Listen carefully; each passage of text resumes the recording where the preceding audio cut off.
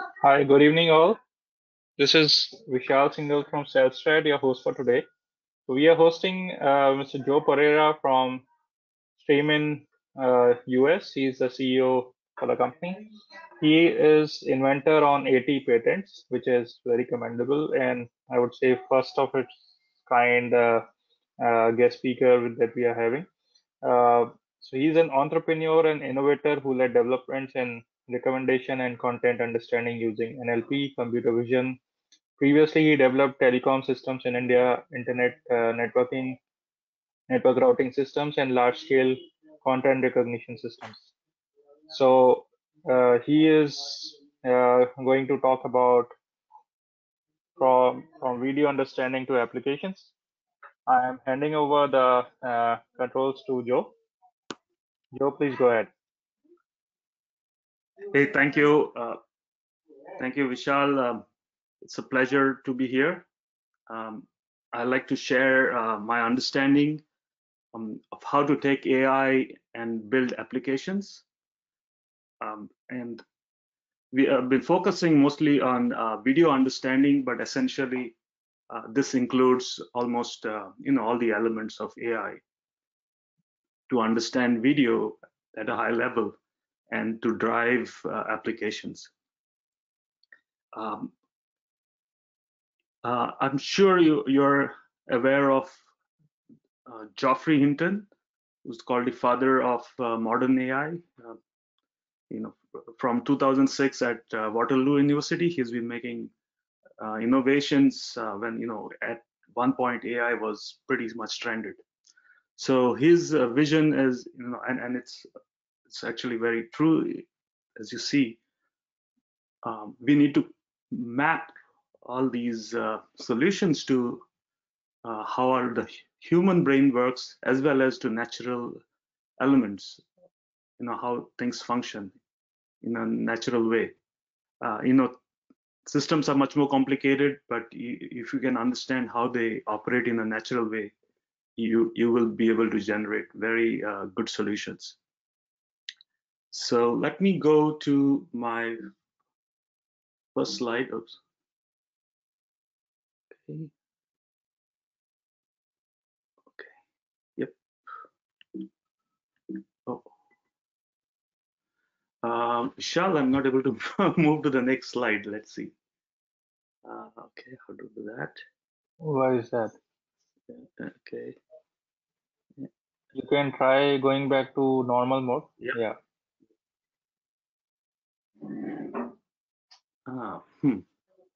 Okay, so this slide will talk about the AI services that you can provide using video and content.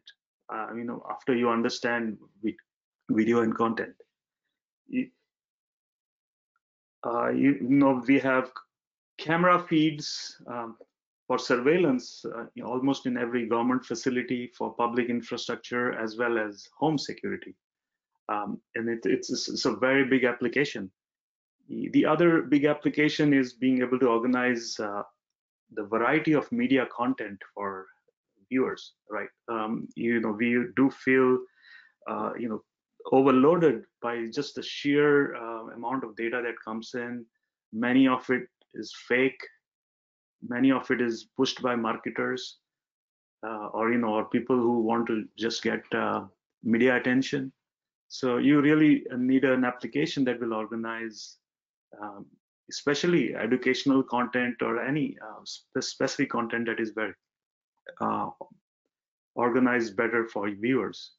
Again, the same thing applies for smarter news, being able to just skip fake news and clickbait,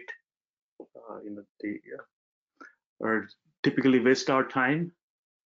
And all this requires organizing the facts in such a way that you are able to process most important information, and also the relationship between concepts over time, value of the concept,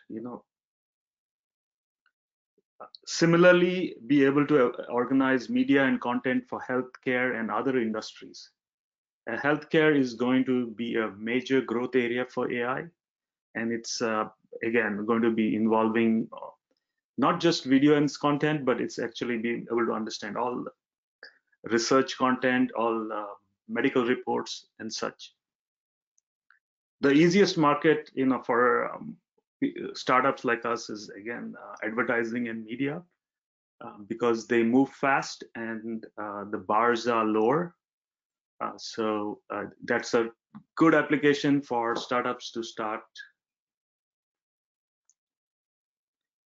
So just an overview again about AI models. AI models have become very popular because they provide very good accuracy. But that's not enough. There are few drawbacks. The number of items recognized is small. The accuracy drops as soon as the items are increased, and also it does not recognize typically any new objects, right? It will recognize only stuff that is in the model, or the model has been trained for. Plus, they are not amenable to the edge. Of course, there's a lot of work going on, but there's a lot of effort to push that at the edge. So again, I just put a quote from Professor Daphne Kohler. Is AI the universal architecture? So maybe not as of now, because there are many interacting modules that need to work, and you'll see as we talk further. This slide talks about our vision for Streamn. Essentially, there are 4 elements. The input side that analyzes inputs, video inputs from the edge, processes in the cloud, the heavy neural net processes, do audio and video and text analysis, both at the edge as well as cloud. We need to do at the edge so that we can be fast and not necessarily burden the cloud with analyzing every single detail. The data lake is the holds almost all the data generated by our various sources. So that's a very critical platform for any application. And today, there is a concept called data lake, and there's a concept of managing the data efficiently. And there are platforms that can talk to other sources, other models, other processors. So that is very important. The data lake again talks to processors. Again, streaming is a very key. So that's you can see there is a data catalogs called events, right? These are all the events that come in and go, and then they are generated real time. So and many are processed in real time. So that streaming processing is very critical as well. At the top, you have natural language processing and knowledge graphs. So these are very important to keep all the concepts, the relationships between all the inputs that you have, all the models that are generated, all the events that come in, right? And this is a very important element. And on the right side, you have data processing and machine learning models. Again, these are generated from user data, and all the elements that come in are processed through the data pipelines. And at the bottom, you have applications. The applications really provide you the service. So, I've just highlighted one application, which is recommendations. So the user will get recommendations based on the user interaction, and all the data that comes in, is very critical to make very good recommendations. For example, if there are some new events that come in and new shows that are produced that are very relevant to what the user wants, or if there are shows that are suddenly becoming very popular, some new event has occurred, so you will like to push those to the user. So you can see that all this together is a very key component to drive a complete application. Okay. This next slide is essentially the same, but just more detail into it. You know, it looks more busy. It has like various services. There are more applications, but it's essentially the same, but with just more color, more variety of inputs. You know, the tools are labeled, so you can get a feel of what constitutes this kind of a platform.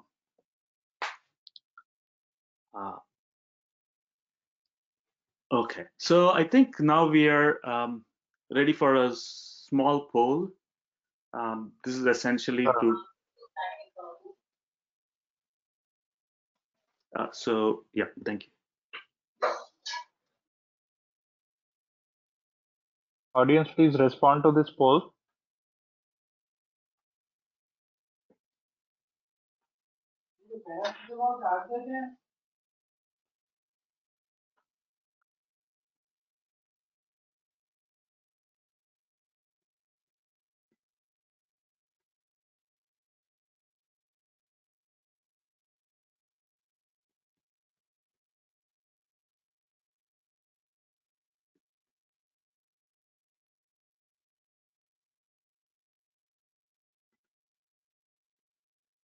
The more to go, please respond to the poll.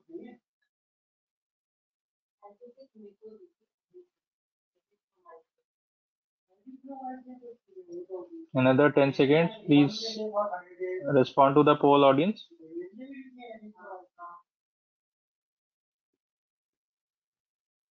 Since no more responses coming, I'll close it.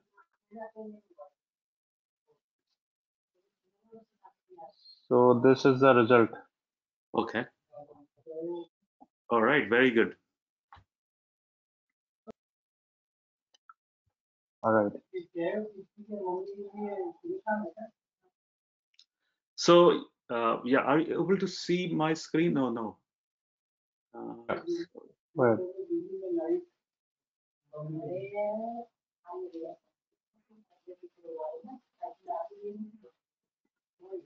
Okay. All right.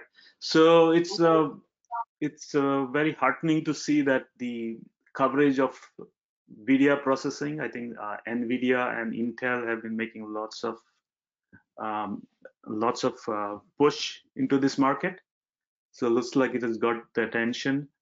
You know, there's edge processing also in the speakers. I think there was people who are just put there was 0% for speakers. You know, all the speakers, the Alexas, the Google speakers, even Siri on your phone, right? Or other, or even on your TV, right? You're speaking on the TV. There's lots of these speakers speaker as well as the speech recognition. Lots of elements have been pushed to the edge. Not necessarily the entire models, but some stages of the models have been pushed to the edge for speakers and speech, voice speech.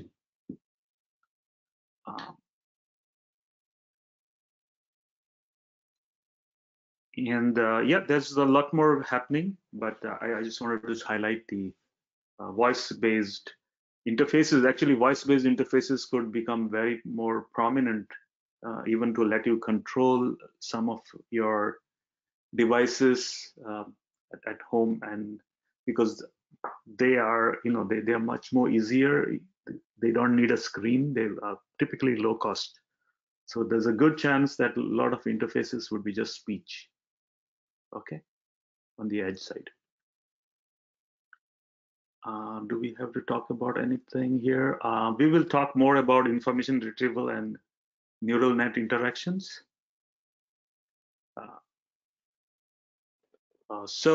This is an example of the data lake and showing all the data pipelines that are generating information into the data lake. Right. So this is an example for recommendations. For example, the video features are generated from the edge of video feeds. The metadata of every object, logos, text, actions inside that video, what they mean, that entire set of data is also kept in the data lake. There is additional information about shows, about locations, about every item. Like even if it's a truck, you could have a variety of information. And since this is a recommendation, this is mostly for shows. But in the sense, all relevant metadata and information would be stored in the data lake for your application.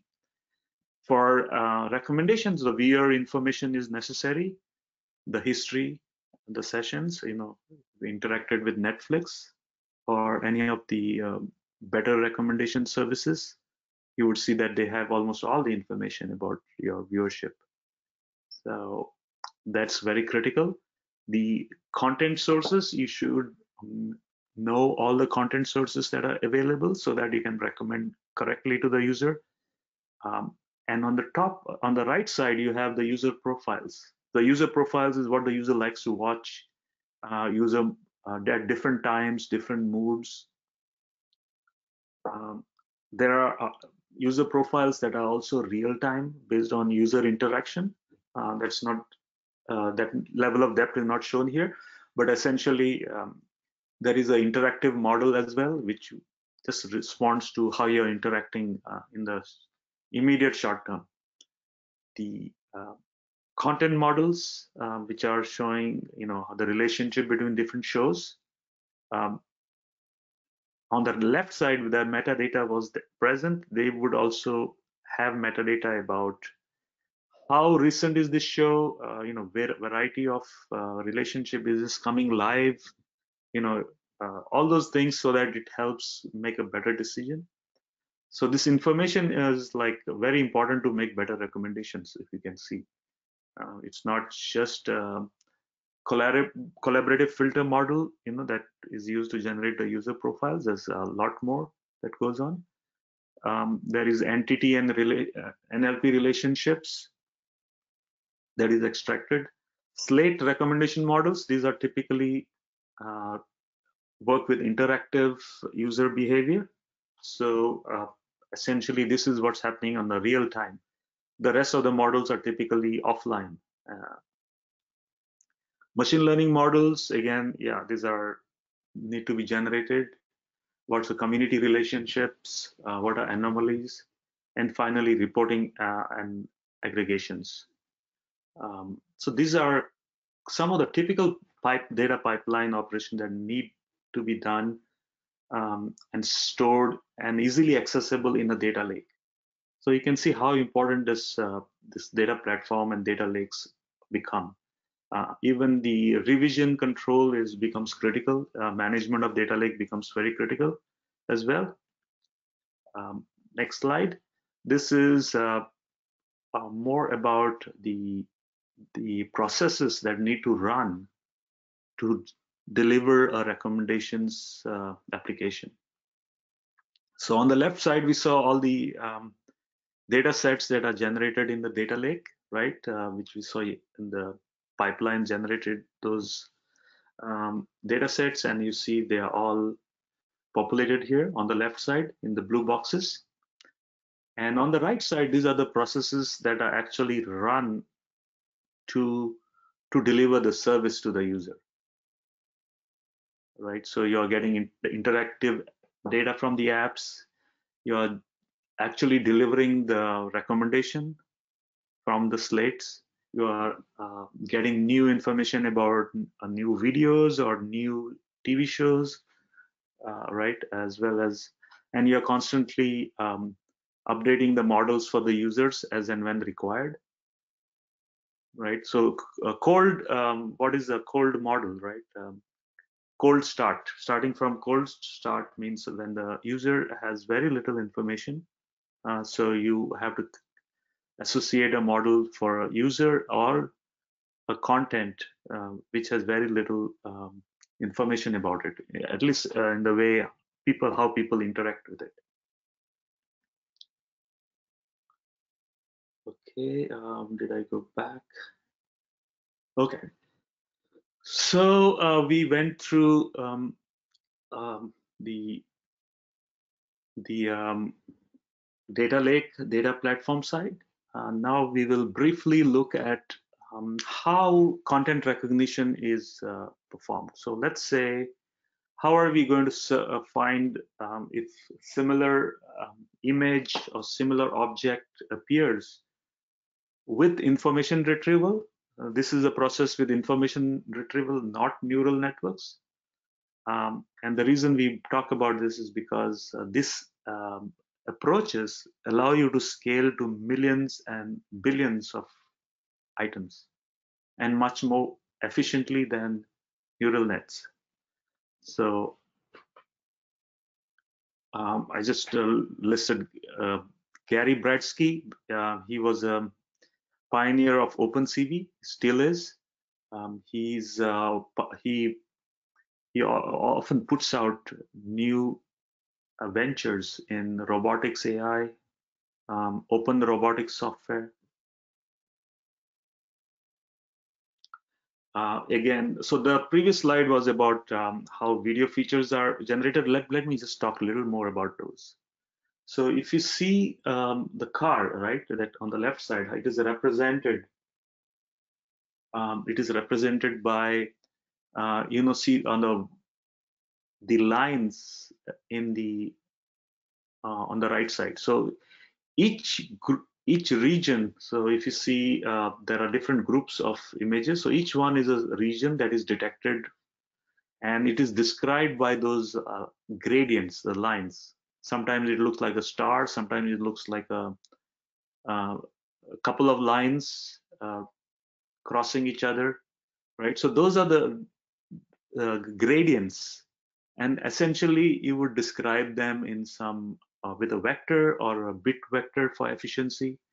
So these values that you see would be represented as a feature vector.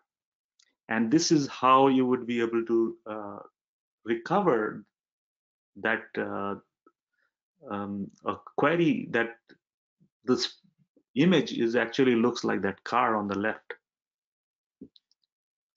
Uh, a similar approach for audio, but of course the processing is slightly different. Um, and typically you would do a couple of things. You would get audio features, you could get classifications, and you could also segment it. Segmentation is very critical for many applications.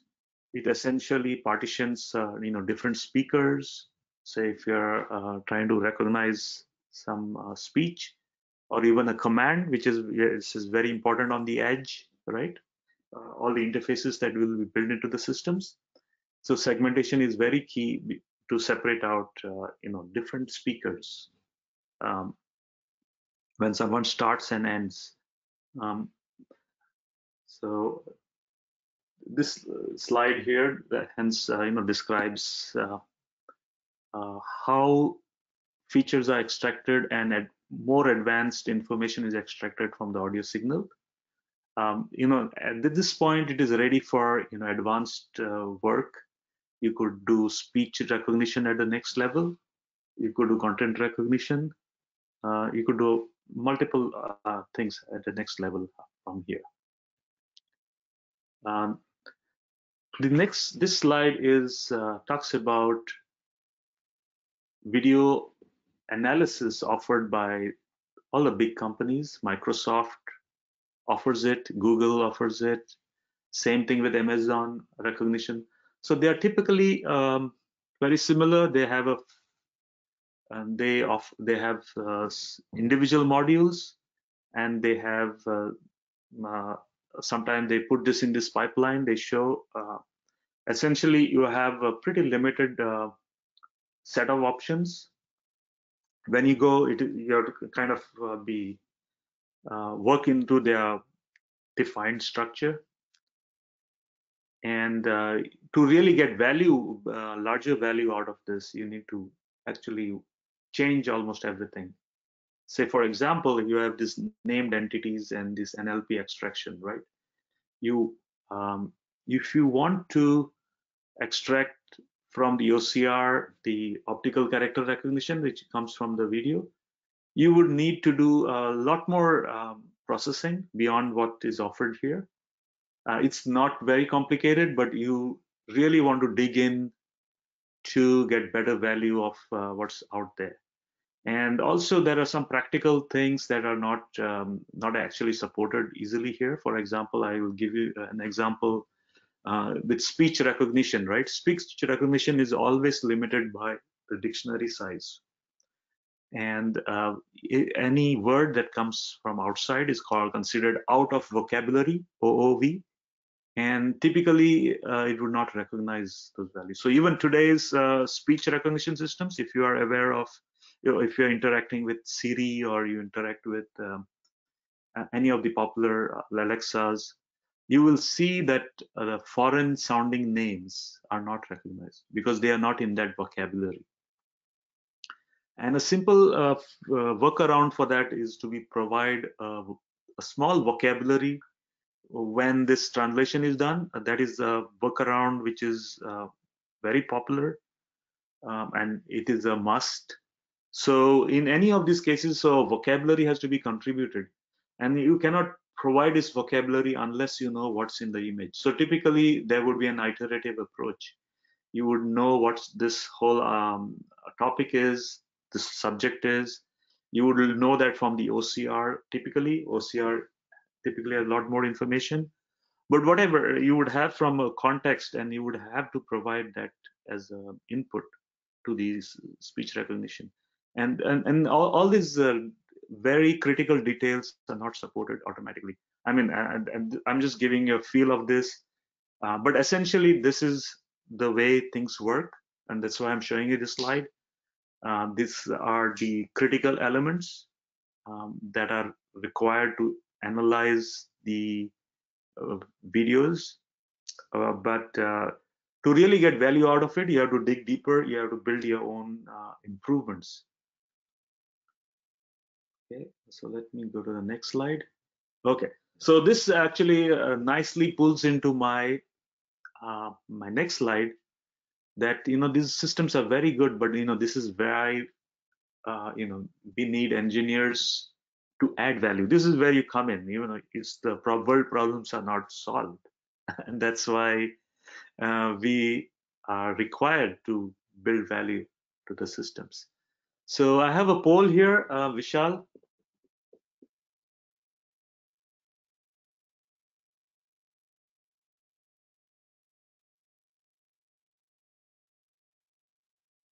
Audience waiting for your response, please.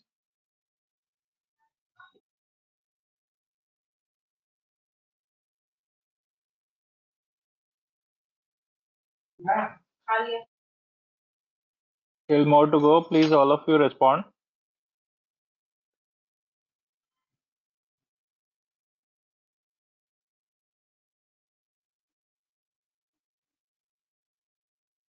Others remaining, please respond.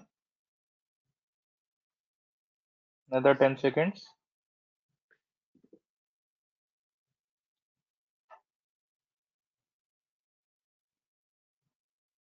Great, thank you. So I'm closing the poll and showing the results.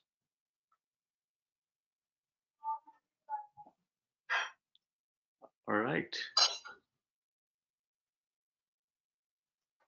Great. Nice. Closing now. Thanks. Yeah, I'm pretty impressed with the answer. So the way the pricing works today is, I think it will cost you at least $50, and many of the features are not covered. So let me see. My slide again disappeared.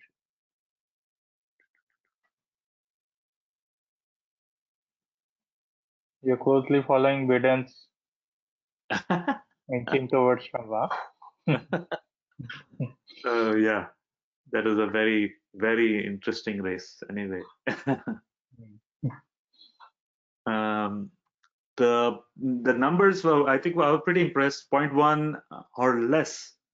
Ideally, you want the cost to be below even 0.1 cent for a video per minute.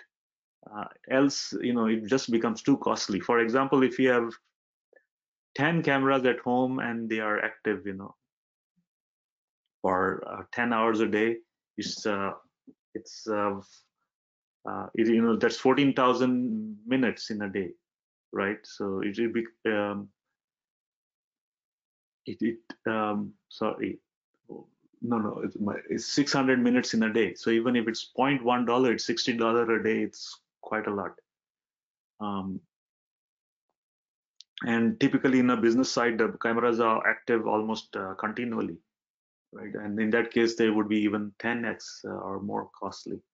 So even 0.1 cent is very expensive, but the typical systems from Amazon cost like, I think, at least $0.50 to $1, and they still have many limitations. So I'm just listing them down here.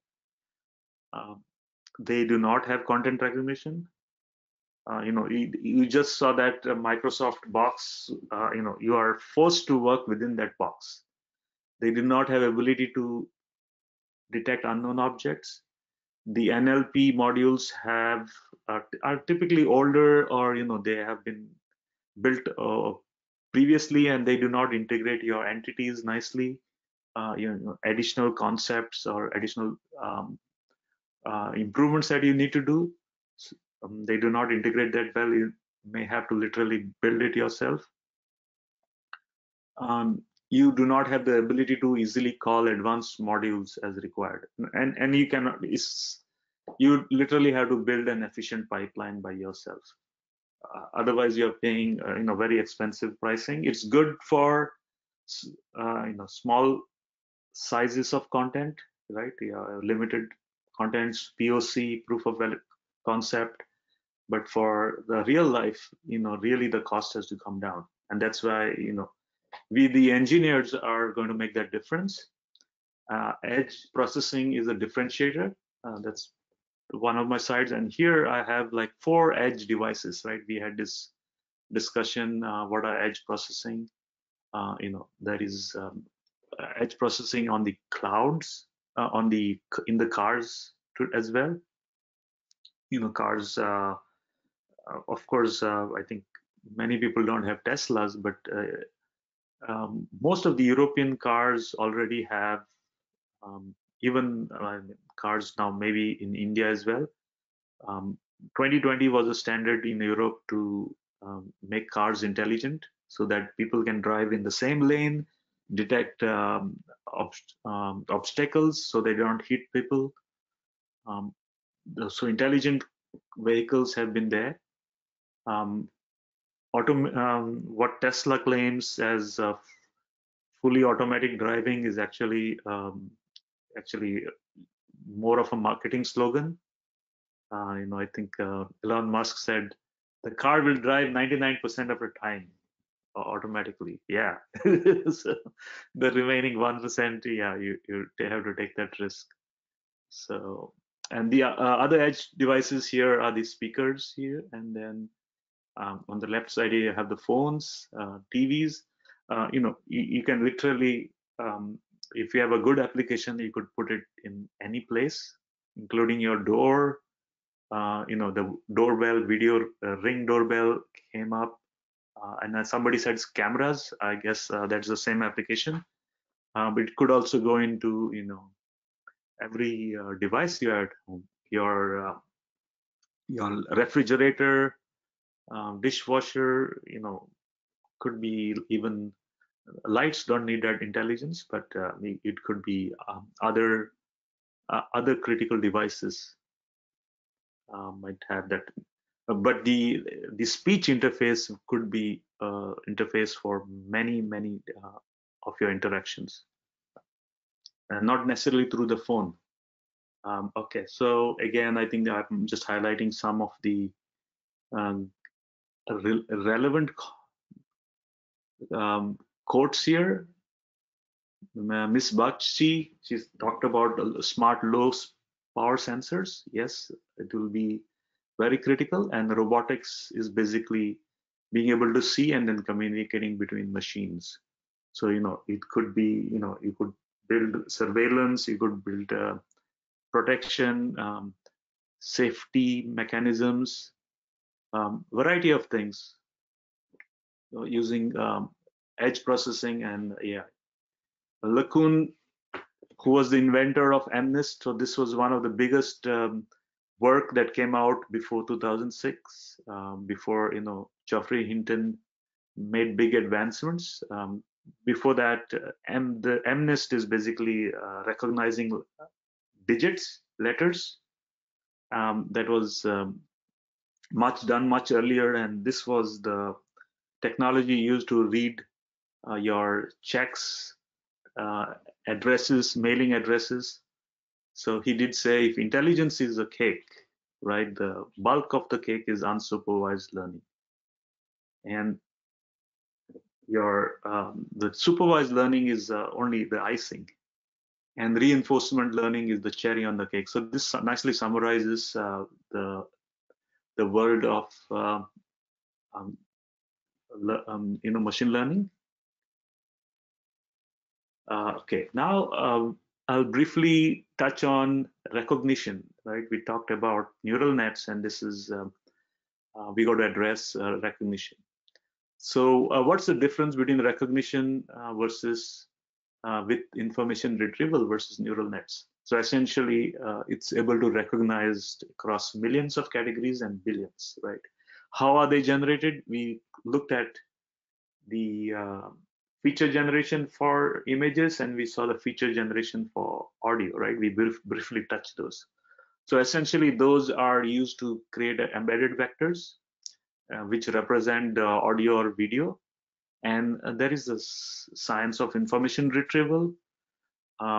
It goes deeper than just the text search. If you are familiar with Google text search, right? Google, or there are modern text search, which is basically inverted indexes.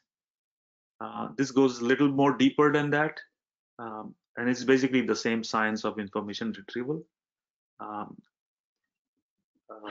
to detect more complex content, which if you have a feature vector that is a multidimensional vector, you need something more sophisticated. And recently, if you have followed NMSLib and FASS, FAISS, which is FASS is a Facebook solution, and nicely, Facebook has made many of these things open source now. They are producing very good open source in AI. FASS is a solution which they use to demonstrate that they could search across 1 billion face images. Just imagine that 1 billion faces could be recognized through this system, and this is uh,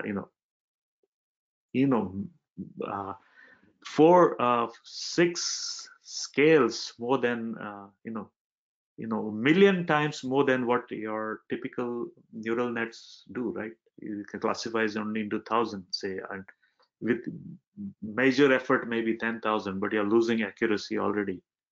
So there is very interesting work in these areas, and it's a very important concept for companies.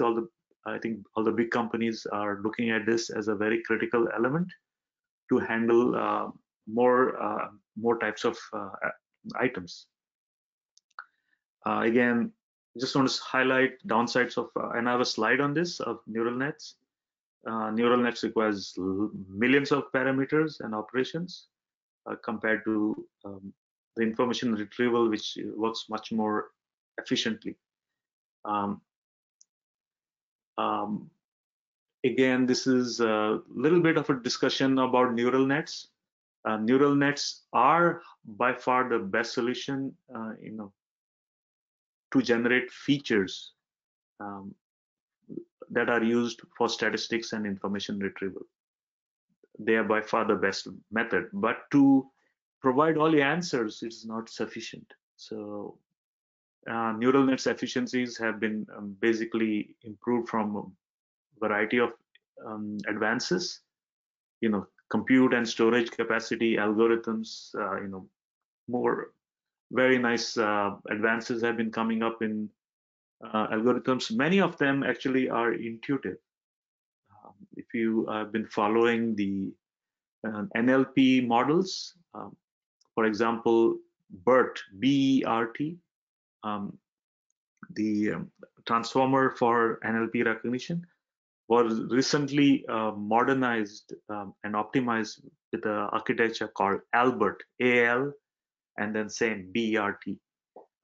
It's just using very intuitive mechanisms, and of course, there's a lot of re-engineering to, I think, improve the capacity or to reduce the equivalent model size by almost 8 to 10 times. And so, in the sense, they could use the extra capacity to increase the accuracy. Again, I'm just talking about this, why neural nets have been doing very well. In contrast, right, statistical models and information retrieval models typically work much more efficiently. But so they have to work hand in hand with neural nets to provide solutions.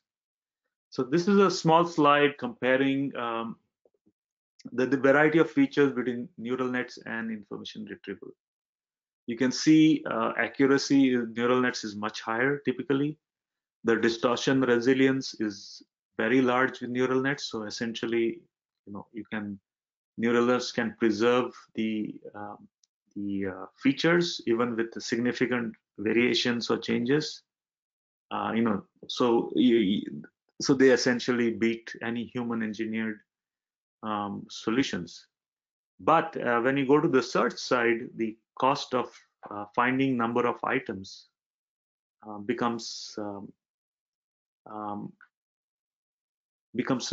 very large with neural nets. So essentially, for the search problem for large scale, essentially you have to go to information retrieval. Okay. So I have a poll here now. Essentially, this is about what's your awareness level of information retrieval and neural nets.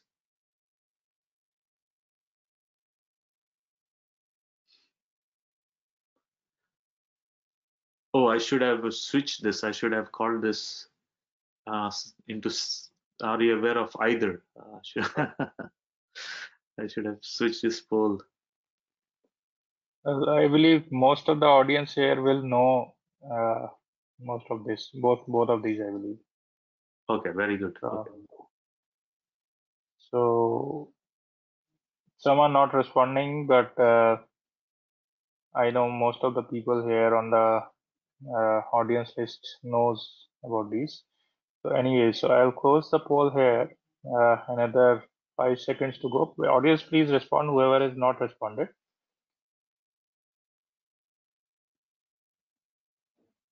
So thank you for the response. And here is the result. Okay, yes, okay. Yeah, you're right. Most of the folks were familiar with it. Yeah, so go ahead. So it's good. So I'm happy that people are very informed about both information retrieval and neural nets. Yeah, they're very good concepts to know. A lot of advances. I think I just gave an example of how to use information retrieval. Basically, you generate a vector to describe any object, image, or document. Even your documents, text can be converted into a vector, right? So that's what all the embedded vectors are doing at one level. And so from the vector, they are able to transform this into even translate it into different languages, or use sequence to sequence modeling with NLP. But for the information retrieval problem, again, similarly, you need that vector to describe something and use this vector to search in your data set to find the closest item or nearest neighbor.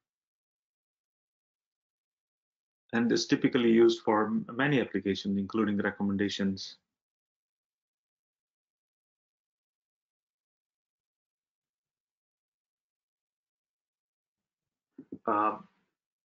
Yeah, so this slide is coming from Facebook. Facebook has, again, this is one of their open source advances they have made. They have called Detectron 2. So they had Detectron uh, by itself first, and now they have got Detectron 2, which has advanced uh, you know, object detection. And they were, I think they had also pioneered, put a lot of effort to make PyTorch what it is. And PyTorch is actually a dominant machine learning platform today. And so the efforts from Facebook have really done well. You know, Detectron here for videos and images. They have the wave to letter for speech recognition. Yeah, and they have a variety of projects, so it's pretty good work from their side. I will not describe this too much. I will not describe this. I guess you are aware, and there are probably have many presentations that highlight this workflow, right? Taking an image and detecting the objects at the end.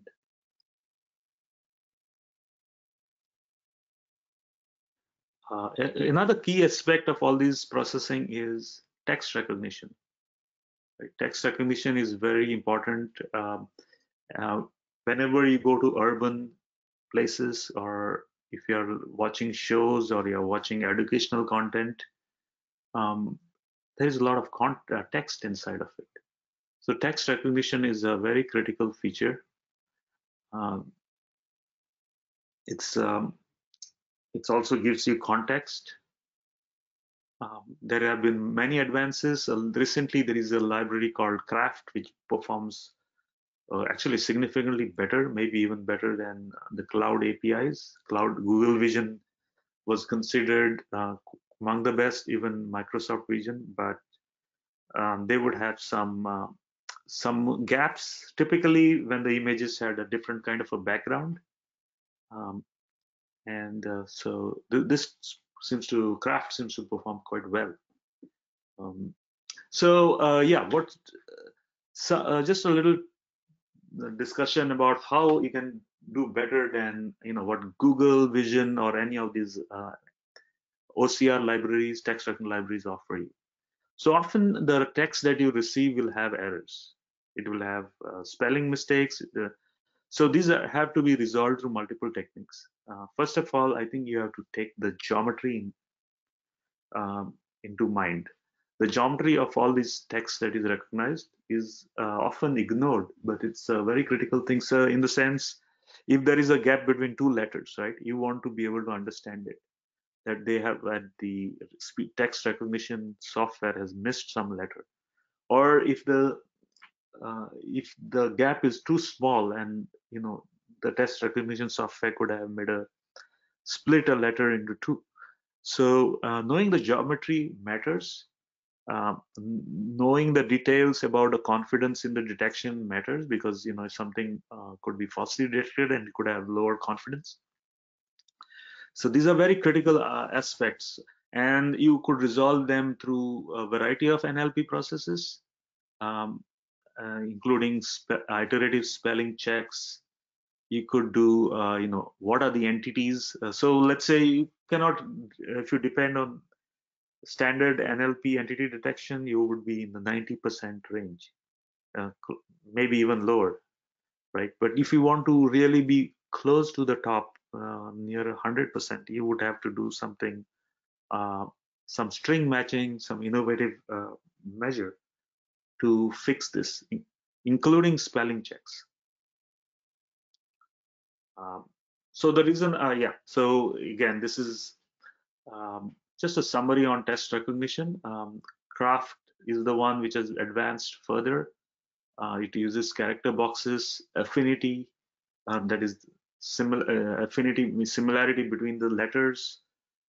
So it is using more intuitive measures to actually provide better accuracy. It can even detect out of vocabulary words, which means they were not trained in the model. So that's pretty significant advancements.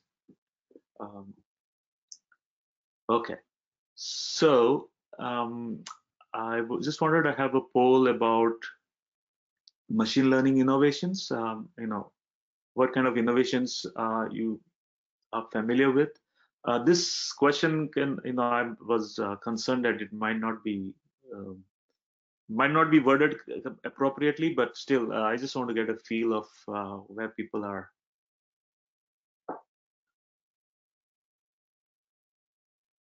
I think most of them will know the first two definitely.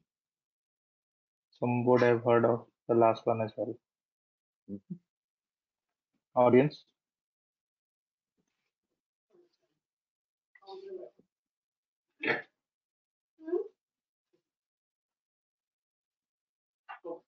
Rest of you, please as well respond.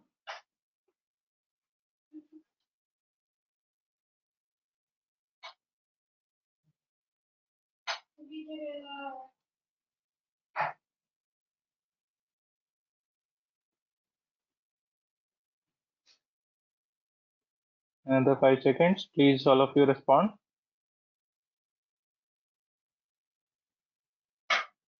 People are tired of for the day, I believe. So we'll close it here. Close it here. And Oh, you did get a response. Okay. yeah, Oh, it was opposite, huh? yeah. Okay, closing it now.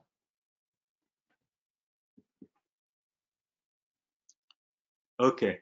So yeah, I think linear had 0. So linear is basically getting a continuous number at output, right? So it could be predicting sales of some item, or it's a more continuous thing, value, rather than a group of classes. I think people said recommendations, quite a few, and reinforcement learning, people had the highest numbers, right? So Yeah. right, I think so. If you also saw the comment by Jan LeCun, right? He said reinforcement learning is like the cherry, right? And the main use cases are unsupervised learnings. So I'll give an example of unsupervised learnings, which he said was like a community or a group. So being automatically being able to classify some input into a group. Say, for example, the simplest one is an anomaly. Anomaly, is this typical behavior, or it is something wrong with the system, right? Is a delivery, let's say, a delivery system that is working, like Swiggy or any of these DoorDash, or people that deliver food or items, service.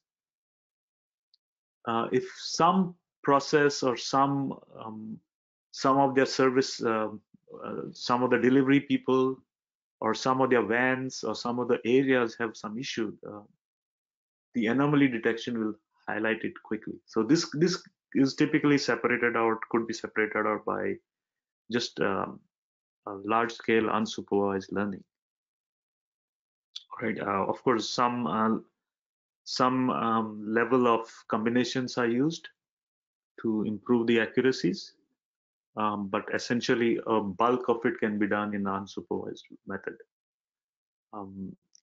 Same way, the autoencoders are similar in the sense they take a large set of inputs and compress them to a small set of data. So essentially, it is trained by itself, because it is just minimizing the error.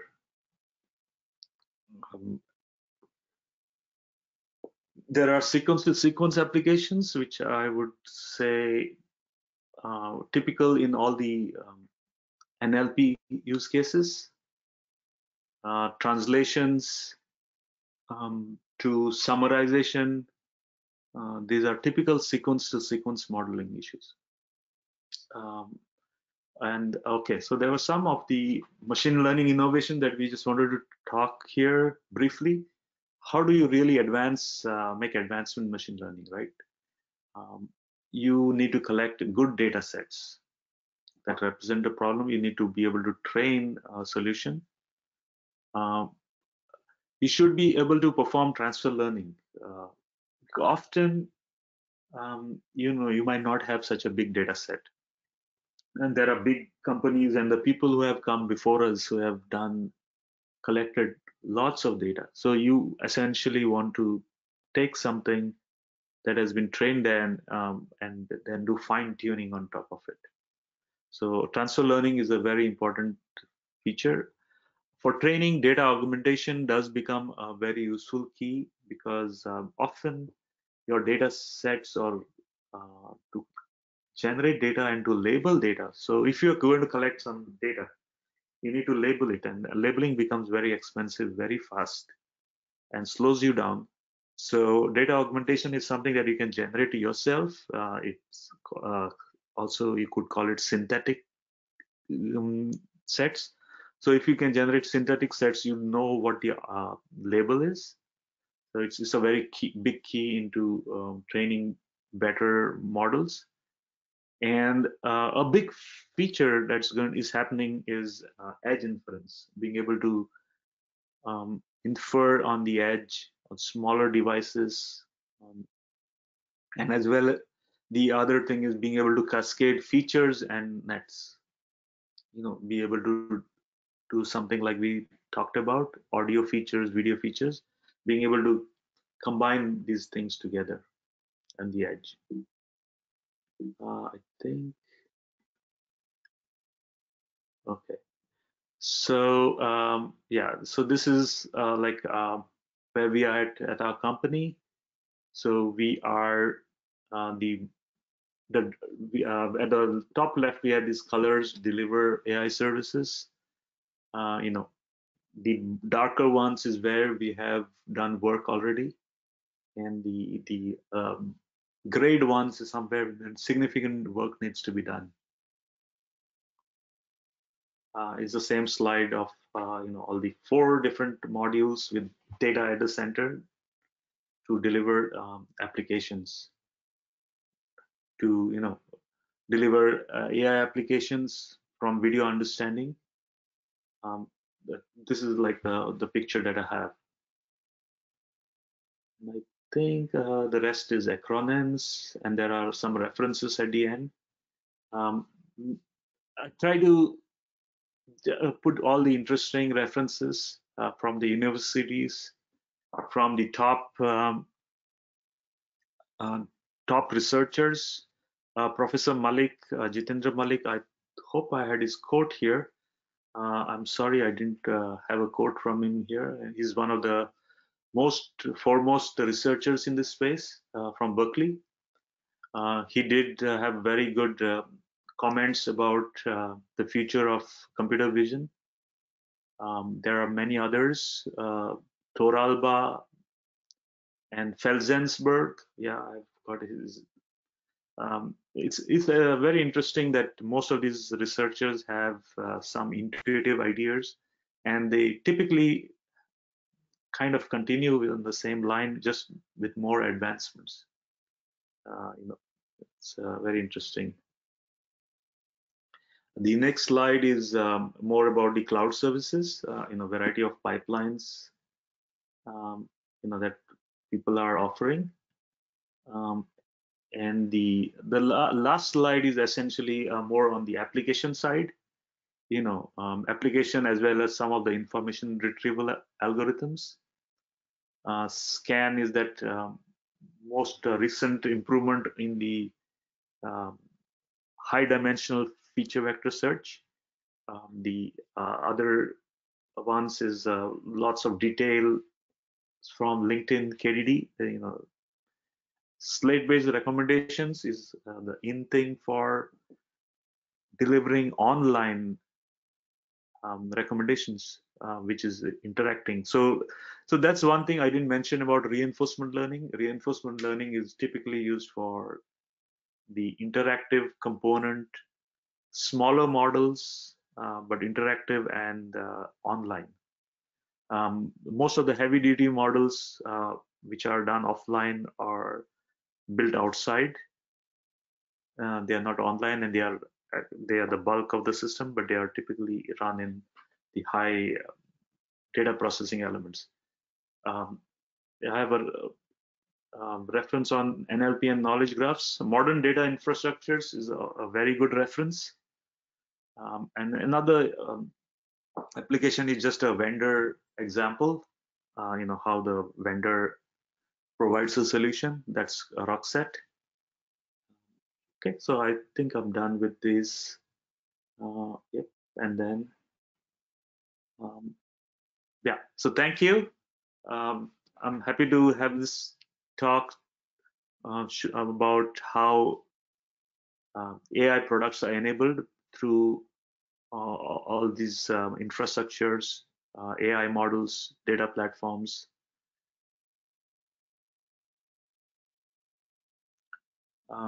Great. Thank you, Joe. Yep. So people are saying thanks for the great presentation, great insights. Any questions, audience? I think it was pretty clear. Somebody saying since you have you contributed to so many patents, would love to hear some technical sessions as well from you. Yep. So although our calendars are packed, but I would suggest if we can do that sometime in November morning hours, if audience prefer, or same time and evening someday, or December will also do. So yeah, so just a Q&A. Yeah, go ahead. And another one is, could you speak something about difference between MLOps for edge versus MLOps for cloud? ML ops, or what did you say? Yeah, machine learning Operations. ops. Yeah, for edge versus cloud. Oh, that's okay. That's a tough one. Okay, because ML ops is a different field, right? It's basically running operations. So I haven't really dug deeper into ML ops on the edge versus cloud. I had looked at it as as one entity, because we run this on the systems, mostly looking at the cloud, but I guess the edge is input always, right? So edge in the sense, if it is a delivery mechanism, the edge is all the vehicles, all the delivery people, all the locations. There could be a traffic accident somewhere, there could be a rally. So yeah, so that could be the edge. I guess I looked at it as a combined system, because essentially ML ops would need to look at both. So you could call the edge as something that is not the servers or the applications that are going wrong, but the end devices that are going wrong, right? So I think typically, yeah, and ML ops is a very big field.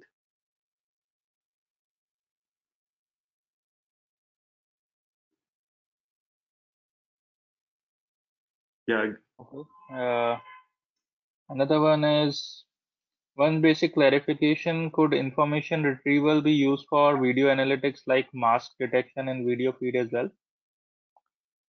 What do you mean, mask? COVID mask or what? Ma'am, can you please? Yes. Yeah, that's Yeah, what so I she meant. guess people have done this already, right? So mask detection. So this is more of a matter of classification, I guess, because there's only one case, right? Yes or no.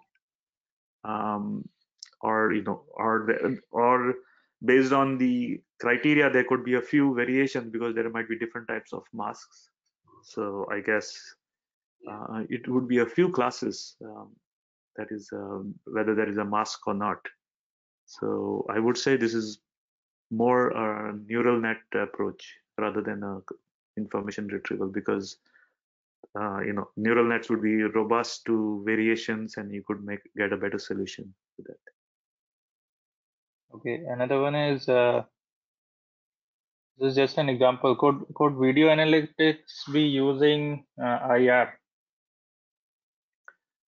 Yes, I think we have used often for this information retrieval, because to recognize large video collections, to large sets of images, it has been done same way. Like I gave you example of Facebook face, right, which is a face detector, a billion faces.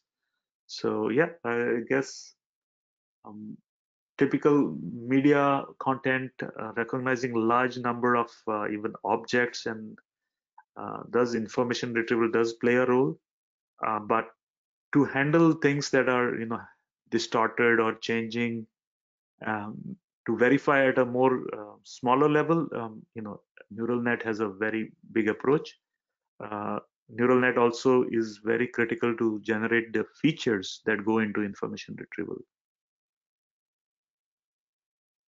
Okay, thanks a lot. So, any other final questions? We can take one more, although we have already shot up the time.